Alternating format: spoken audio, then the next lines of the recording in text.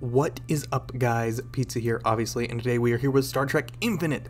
Yes, the absolutely worst promoted video game this year because nobody had any idea it was coming out. Not even me until like, I don't know, a month ago. And, well, yeah, it kind of shows that why they didn't push it too hard because it's a little buggy right now. For many people, this is all you're getting on the faction screen is nothing. I got that issue today. Still don't know how to fix it. Nobody has a fix yet. I assume this will be patched in the coming weeks, which is the thing that this game needs a lot of right now, is a lot of patches. So if you want to buy it right now, go ahead, but honestly, I would wait another month or two. But for those of you who do not want to wait that long, I'm going to show you a little bit of the tutorial. This is the tutorial map that I have been playing on. The tutorial is pretty open-ended. It starts you off with a few basic missions, introduces you to the basics of the game, and then lets you run wild and do whatever you want. It starts just after the Kittimer crisis, so it's really set the board pretty blank for everybody. As you can see, the board is extremely big. You can colonize a lot of places and explore a lot of places. So far, all I have done is slowly make my way out as I'm learning the mechanics of the game, slowly scan some areas, and I sent one science ship all the way up here, just because you can. Other ships, like the warships, your construction ships, and your colony ships are all restricted to a certain amount of space.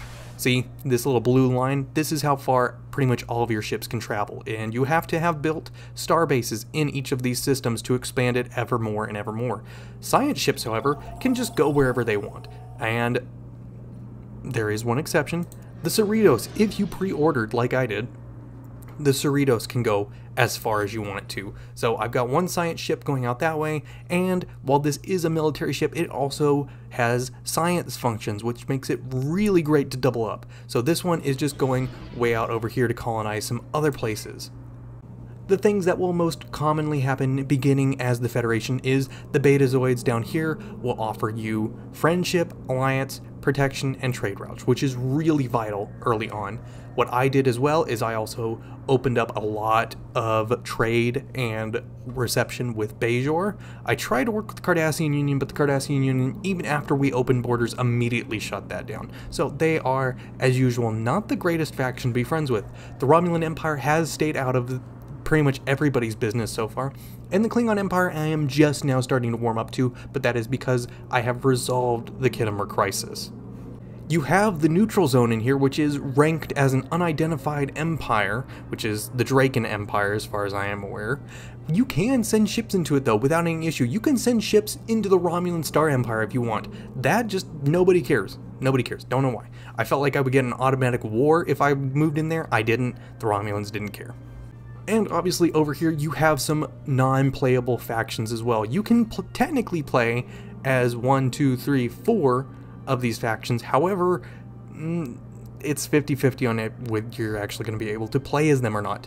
I had planned to play as the Klingon Empire tonight, but the issue of choosing factions was still not fixed. However, down here we have the Hyperion Autocracy, is how I'm going to pronounce it, and they have become my friend. I have opened trade with them, I am not in war, and it was a very diplomatic first contact.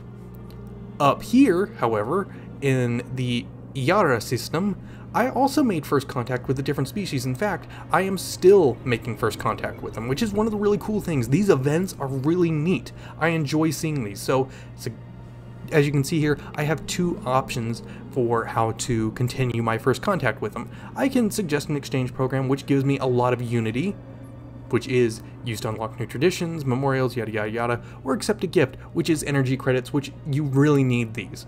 More than anything else, you need these. As you can see, I'm running real close right now in trade, or in what I'm consuming and what I'm producing.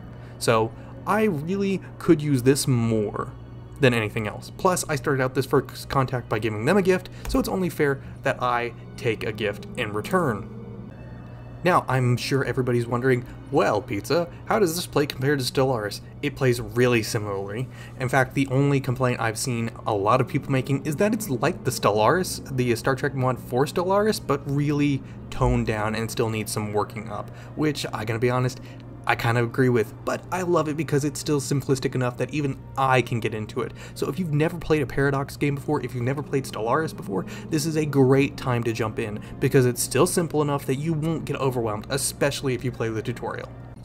So here is the Bajoran Republic still under the command of Cardassia, and just to run through a couple of things that you can do with these people. So early on, when Bajor was still an independent power in the very beginning of the game, the Romulan Star Empire, and the Klingons all guaranteed them independence, and now that is something that we cannot break because it is locked, because now they are not an independent power anymore. We can insult them, which basically just says they're going to hate us. We can revoke support for the independence of the Bajorans, but we're not going to do that. Liberate the subject. We could just begin a war against the Cardassian Union at any time to do this, but I don't think that's a good idea yet. Or we could improve relations, which is what I have already done. I sent this guy out at the very beginning of the game to improve relations with the Bajorans. So far, it really hasn't done anything for me, especially because the Cardassians closed off their borders and trade to us, but at the beginning of the game, it was kind of helpful. Daggers talk, money howls. The Klingons, however, we obviously have a lot more to do with, and we can see the relations over here. They're wary with us, and that's mainly because we decided to share intelligence, and we've worked together so far. We could form a non-aggression pact, however, because that Red X, they're really not likely to accept it at this time. We can still do it on the off chance that they will, but it's not likely. We can also offer them a trade deal, declare war, harm relations, improve relations, create trade agreement, or recall our embassy. I have already established an embassy with them, so I don't have to worry about that. That really helps improve relations and our intelligence gathering as well. And the Romulan Empire. They're not entirely closed off in this game, which it feels like they're really should be. It feels like they should kind of attack me on sight, but they don't. We're actually very open with each other. I have about the same level with them as I do the Klingons. I can also have all the same options. However, even the embassy, they are unlikely to accept at this time because I have done so little to actually impress them.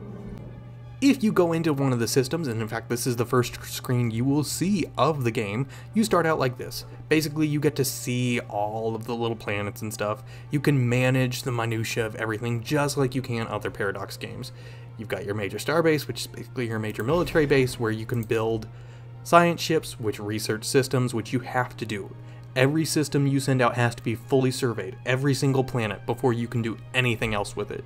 Construction ships mainly are useful for building starbases and mining facilities. Starbases are how you expand how far your civilization can warp to, as I showed you earlier. It also allows that system to be placed inside the borders of your territory. Colony ship further reinforces that. It allows you to colonize a planet. Basically, you get a new system with new resources and new people who can work it. And then this Miranda class, the Challenger design, is more of your military. You can upgrade it later. I, however, have not been able to do that as of yet, but this is your basic military ship that you get at the start of the game. You can also do all the neat micromanagement stuff you can do in other games. You can see unemployment. There are no unemployment population members on this planet. You can upgrade their mining districts, their energy districts, industrial, city, agriculture, and culture, depending on what you want it to do.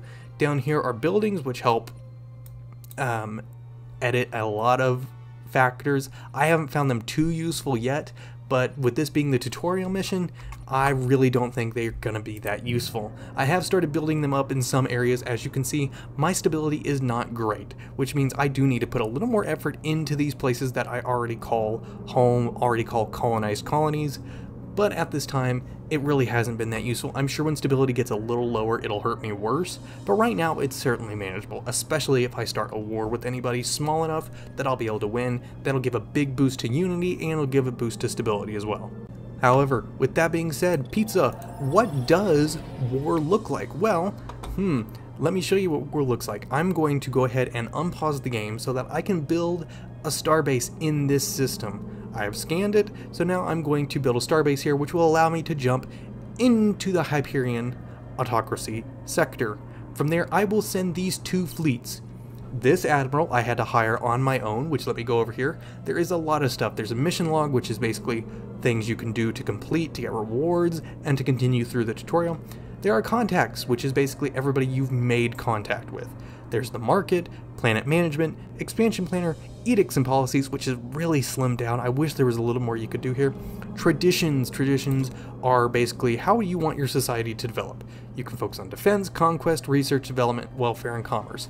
As the IGN article a month or so ago put it, if you play as the Federation, you really want to roleplay like you're playing the Federation. So I've put everything in development so far, because these things weren't things that were important, and it is much more important that I develop, rather than going after anything else right now. You have your ship designer, your fleet manager, and your technology, and your species and leaders. These aren't as important. The leaders, however, is how you get things commanding. Governors are basically stability boosts. You send them to a planet that's low in stability, and they can increase the stability, or they can increase the production. That's all they're good for. Scientists for the Federation are the thing you're going to need the most, because you need a lot of science ships, and you need a lot of people researching things. Like, this guy is busy leading engineering research, so whatever engineering research project I have now, he's going to be the one leading it. Admirals. Admirals are also important because these are the only way you will control your military ships with any degree of true power. Here I have Iryashan, and I have Nechayev. Nechayev was a random event admiral that I got. Here and there you will get the chance to recruit different characters from the series. Nechayev was the first one I got, so I recruited her to my second fleet. There's also spies over here, but they're really not important, especially the default spy. I'm honestly thinking of disbanding this fleet because it's just not that useful at all. So I'm going to go ahead and send both of these fleets into their home system, and then I'm going to declare war on them and show you what it's like. Because I could go to this black hole, but as I found out while playing earlier today, there is the most massive fleet of death and destruction in that black hole. If I have any advice to anybody playing this game right now, don't go towards that black hole. There is like, I don't know, 50,000 worth of military power in there of an unknown species, and nobody is going to get that high, at least not for another like 20 years. So avoid this black hole at all costs. And now that I have a fleet fully into this sector, now we can really focus on some warfare. What will really determine how well you're going to do in any kind of engagement is this little fire icon next to it is basically just your military strength of this fleet compared to another fleet. So these are 7, 54, 43, and this guy is 335. Pretty strong. I've also got a 102 and a 55 coming to back up as well. So kind of feel like we've got this war in hand, especially because for as long as it's taken me to get here, they haven't had anyone else to trade with. We were their one and only trade partner. So with nobody else in contact with them and nobody else to trade with, their economy took an immediate hit. And this is basically where your wars will end up in the end, is determining how much did you do, how much did they do, who really won, who really lost in this war. And eventually sometimes they will even sue for peace themselves, especially if you complete your actual war goal. So we can just go back to settling for the status quo, which results in a white peace. Nothing changes, nobody gets anything, that's basically it. Or you could create a neutral zone, but it's only valid with major players, so the Klingons, the Romulans, the Cardassians, or you can just flat out surrender. No matter how well you did. If you just want to surrender to them, you can. And you can take whatever comes with that. But yeah, those are really the major parts of Star Trek Infinite right now. It needs a lot of work. It needs a good lot of work, and it probably won't truly be ready to play until a month or two from now. But is it worth the cost?